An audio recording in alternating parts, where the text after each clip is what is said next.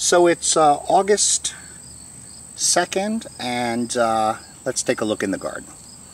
Starting off with the spectacular globe basil. Have you ever seen something as gorgeous as that? We're not eating off it, of course. It's just too beautiful. And kale on the left here that we have sprinkled throughout the garden. As you can see, our romaine lettuce has run amok while I was in Uganda. But the basil, which is sprinkled throughout the garden as well, is looking pretty good. Been cutting it every week to 10 days. And back here is an absolute unbelievable mass of gorgeous, healthy Brussels sprouts. I'm looking forward to October, November, maybe even December. Take a look in here and you'll see we've got sprouts already beginning to sprout. One of the greatest pleasures I have with the garden is late in the season being able to pull things out of the garden while the ground is looking brown everywhere. Tomatoes have been Mets this year. Some plants are yielding very nicely and others aren't. I have a very nice variety of things going on out here as far as tomatoes, but I just didn't pay the level of attention to them that I needed to. And so in some cases, here we've got this beefsteak, which is very tall and should be yielding lots of fruit. And as you can see, I've got 2 tomatoes on this single plant. And this was a result of me not being here and nobody pulling out all the suckers. So a lot of energy went into height and nothing into fruit. Without question, one of the most bizarre I've ever seen. She totally looks like she's an alien.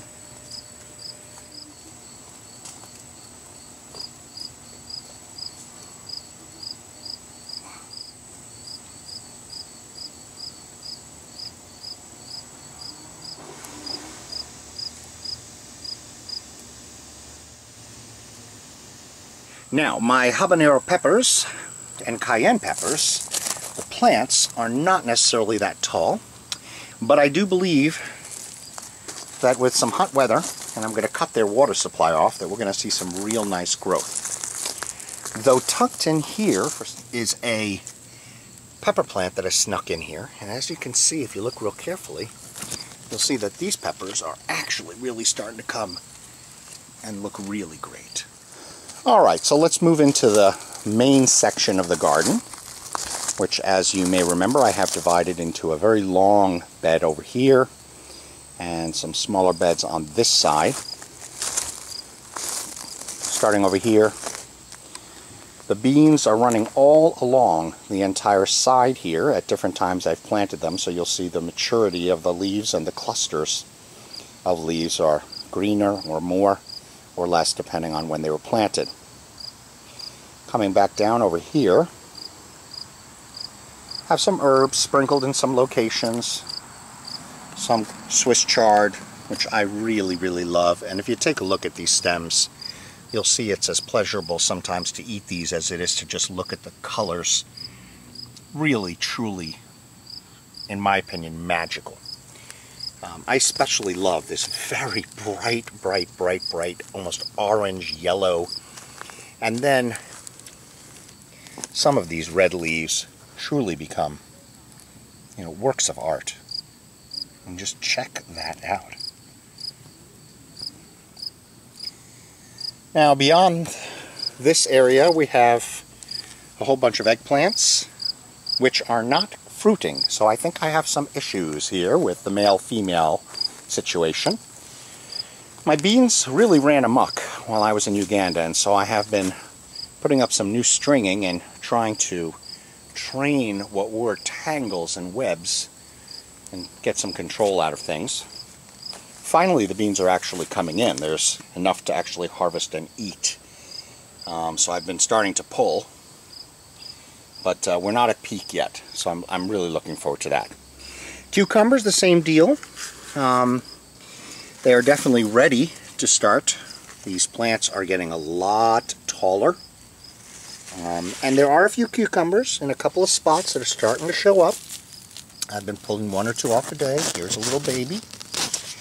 And there are, of course, many others. Here's another little one. Over here we've got some pumpkins, actually just growing the small kind of table variety. And the nasturtium have finally started to gain some ground here. I just adore the leaf structure of the nasturtium. It's such an interesting leaf. It does remind me a little bit of a poppy. And I would bet you actually that it's related.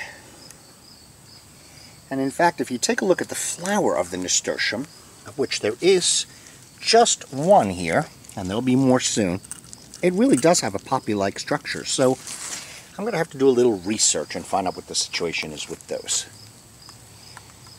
Over here, some cucumbers starting to do their climbing thing. And there is some fruit, not a lot, but you know, occasionally I can grab one or two. And they're slowly making their way out into this world. Here is another big cluster of gorgeous, healthy Brussels sprouts. And some more cucumbers that are slowly making their way up this triangular trellis.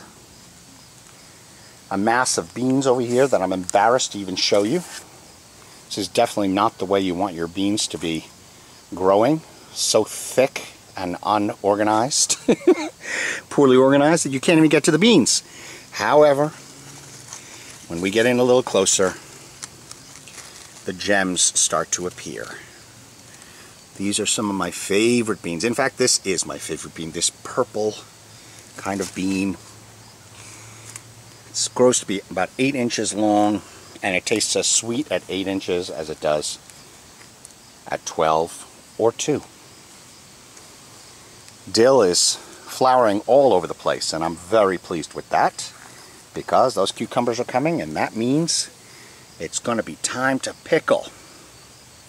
So all that beautiful dill seed is going to be useful. Over here we've got some Japanese eggplant, which is coming to life. Been pulling a couple of these off every couple of days. Nice big horseradish plant that's going to really be big in about 2 months. I'm going to harvest that, of course, sometime in October. Over here we've got some beets that have been growing slowly. And some curly leaf kale. Some younger versions that I'm hoping will make it through August so we can then see that grow up into the fall. And the first beets of the season that we're actually going to be able to pick are starting to show us a little size. So looking forward to getting in here. These are looking pretty nice. A little more time maybe another week or so. Over here, celeriac. So there's going to be a lot of celery remoulade in the Osten house soon. Not going to be eating these stalks, going to be letting all that energy go into the root and pull those up late. And down here, another section of beans has been planted, and that'll be up in about 7 or 8 days. Over here behind the celeriac, you'll see a second stage of beets, which will probably be ready in about 5 weeks from now, 6 weeks. Some kale, as you can see, is sprinkled throughout the garden, flat leaf and curly leaf. I really like to get as many greens out of the garden as possible. And finally, over here in the bed right down here, this was the spring lettuce bed, and it's being turned over to other things. And as you can see, if you look really carefully over here, there are beets, which were planted about a week ago, starting to make their way up through the cut hay. And in about 2 or 3 weeks, I'm going to visit these little babes, and I'm going to decide which ones to pull out so that there's adequate room for those that can grow big and strong. So, closing us up here, back to the globe basil. That is the report from my garden. August 2nd, 2010.